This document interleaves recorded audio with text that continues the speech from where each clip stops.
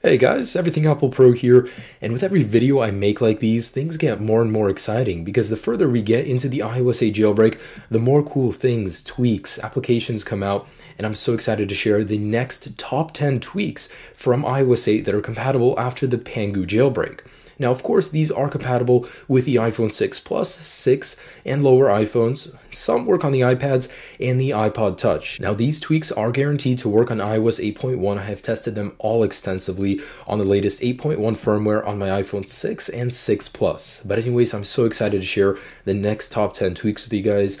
As you can see, I already have a couple on my lock screen. So number one is LockGlyph. Now, as you guys can see, this is the animation taken straight from the passbook when you pay with your credit card and ported right to the lock screen. And when you use your finger, it gives you this nice little animation and a sound, and you go into your device. I think it's a great addition to the lock screen. It looks really nice, and you can play around with the settings. You can choose whether or not the sound plays.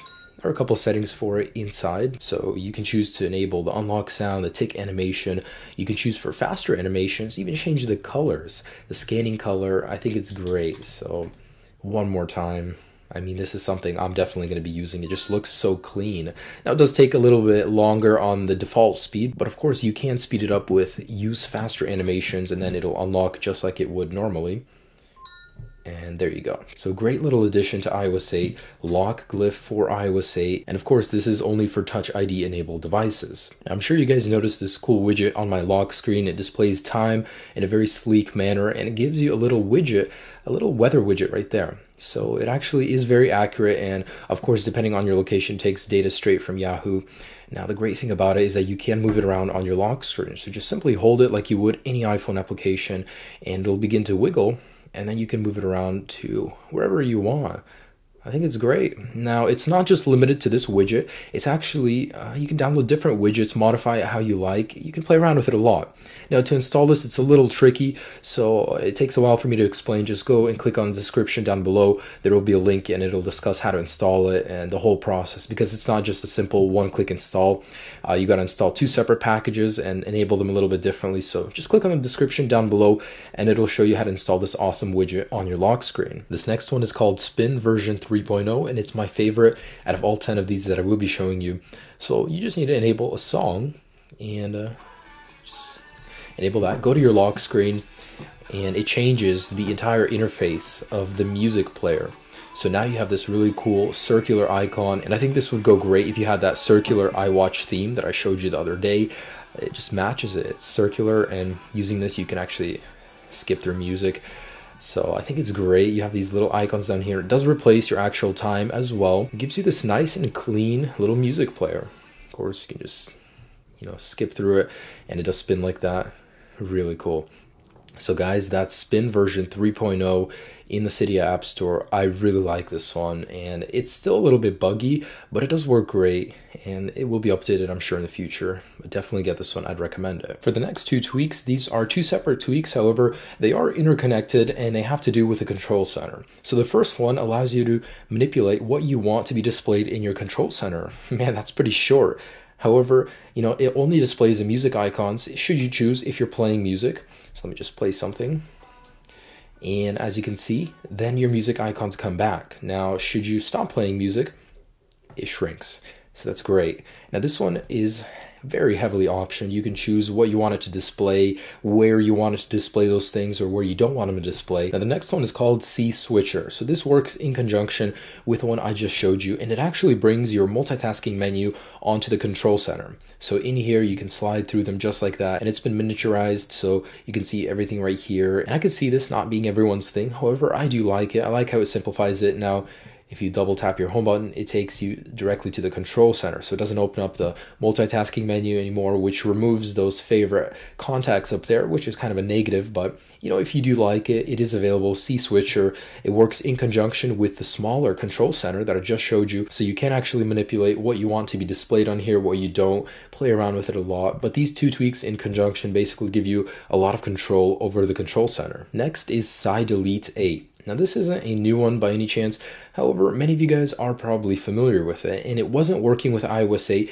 up until today. So Cydia 8 has been updated for iOS 8, and what it allows you to do is when you install a non-native application to the App Store, so basically any application from Cydia that you can see displayed on the home screen, you can actually hold it, you can hold it, have it shake, and then delete it straight from your home screen. And this actually uninstalls it fully from Cydia. So it's a very great way to save time instead of going into Cydia and having to manage and uninstall it from here. It's a really quick way to do it from here. Now you can't uninstall Cydia as you could back in the past because it's not a clean uninstall of Cydia. It just removes the icon, everything else remains. So this isn't a good way to uninstall Cydia. If you want to do that, you'll need to restore your iPhone. But it's definitely a great little tweak to have. Such a simple little thing can really make the experience a lot better. You save time by not having to uninstall things from Cydia. So Cydia 8 has been updated for iOS 8. Definitely a must-have. Next is icon renamer. It's very similar to Cydia in the terms of usage. You just have to hold on an icon to shake it, and just like the name suggests, all it is you changing the name of an icon. Just tap on it and you have the option to change the name. So if you have Reddit Blue, or what is it, Alien Blue, you can change it to Reddit, the name that it should have been, but you can change the name of anything. This one I would probably name useless, but anyways, so it's a really cool way to just change the application names from any application on your home screen. Very simple way, so you don't need any third-party application. It's just built in. When icons are shaking, tap on it, and then you can change the name in here. So great little addition, definitely recommend icon renamer for iOS 8. Next is Eclipse 2, and before even getting into it, this is a fairly extensive tweak and one I would certainly recommend if you use your phone in the night a lot. So what Eclipse 2 allows you to do is basically turn every aspect of your device into night mode. It's a complete night mode tweak for your device. So from settings, from any application that's just beaming white light at you, instead of actually being able to dim the screen more, it actually solves the problem by making everything darker. So just letting you know, not all of these tweaks I'm showing you will take effect right away. Some of them do require a respring, and in my other video I have a really cool solution for respringing, but this one doesn't have it in here where you can go ahead and respring. So let me just respring and I'll show you how this works. All right, so on the surface on the home screen, you won't notice any difference, but open up settings and boom, it's all dark. It doesn't turn it negative. It actually accommodates for a darker image everywhere throughout the iOS. So not only in settings, phone, everything's changed, everything's darker. The only thing I don't like about it is that it has a slight delay where it's white if you're opening an application for the first time.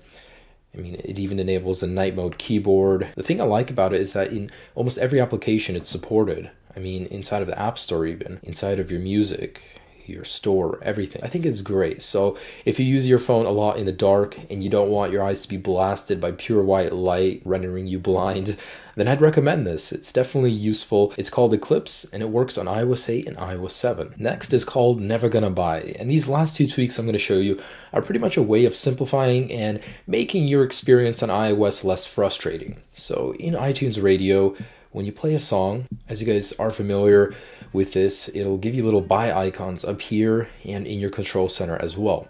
So what this does is pretty much simply just removes those icons. You will not have any more buy icons after you install this tweak. It's really simple. All you have to do is in Cydia, install the tweak, it'll respring your device, and then you'll never have those little icons asking you to buy again. That is unless you want them there and you want to buy them right away, but it's just a simple little way of removing that toggle when listening to iTunes Radio. Lastly, NoAnnoyances. So this one, just like the name suggests, it removes any annoying messages from your device. For example, for me on my device, my iCloud drive is full. So when I plug it into charge, every single time it pops up a notification that says your iCloud drive is full, storage is full.